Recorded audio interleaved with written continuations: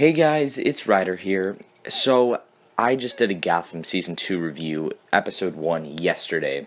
And I was really getting into all the villains and everything in the whole episode overall, and it was an awesome episode.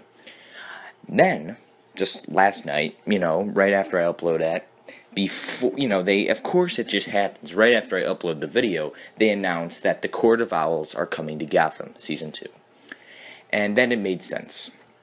Then all those questions we had about Theo Galavan started to make sense. Theo Galavan's not Ra's al Ghul, so get that out of your head. And he's most likely not anybody bigger than that, most likely not the Mad Hatter or anything like that. Right now, my money is on that he's actually going to be Talon. Now, this is pretty cool. The Court of Owls. You've heard the name. The Court of Owls. That is one of the biggest Batman storylines, probably one of the best, honestly, that have happened within the last 10, 20-ish years. Batman's had some really great stories, and this was one of them.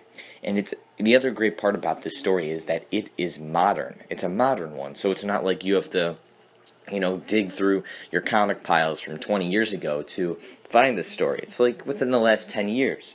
So it's a really good one. And it involves Talon, and it involves, of course, the Court of Owls. Now, who are the Court of Owls?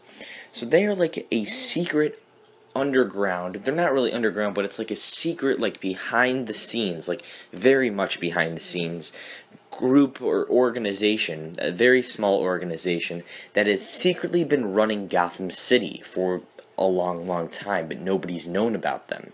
And they are very smart, they're very, precise.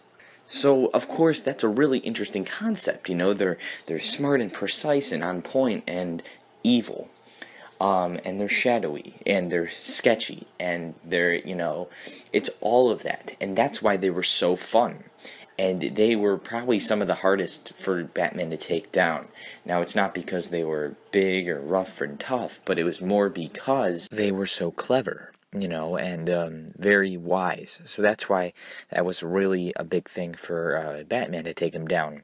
Because of how they've been running Gotham secretly, in the shadows for such a long time, so it's very easy for them to get away with simple stuff.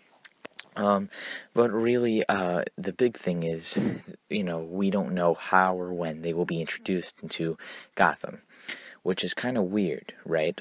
Because most of the villains and their arcs have, we know what they are as of right now, mostly. The only character we don't know much about is Theo Galavan. And everyone is saying, Theo Galavan might be Ra's al Ghul.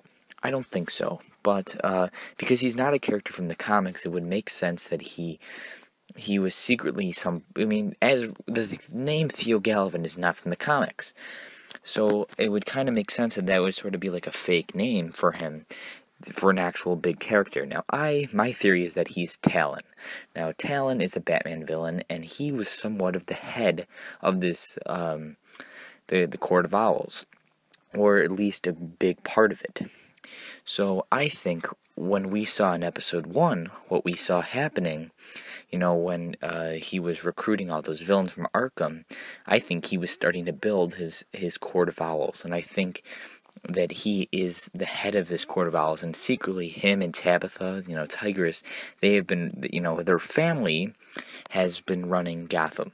And I think that Theo Galavan and Tabitha Galavan will be around for multiple seasons, and they will be like that big overall lurking villain.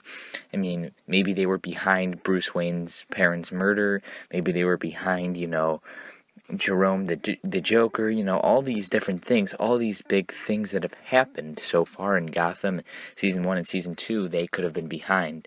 I don't know if I'm expecting him to put on a suit. I wouldn't mind seeing him take on the name Talon. I think that would be pretty cool. We know his sister's Tigress, but I don't know. I think they definitely will utilize like the masks, the white masks on with the the people in the suits underneath them. I think that they're really going to go ahead and really try to get this done right. The Court of Owls are very important, and I think that they're going to keep them around as long as possible.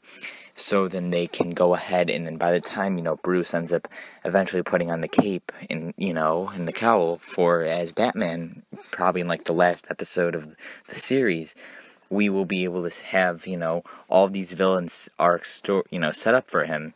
But like the Court of Owls and Talon, they will have been the overall big threat the whole time. So that's what I'm really looking forward to. Let me know what you guys think about that. Would you be happy to see something like that? Would you be, kind of like, what's going on? Do you still like not sure who these guys are, so maybe you're not that excited? But if you're a comic book fan and you like Talon and you like the Court of Owls, is this a big day for you? It's a big day for me.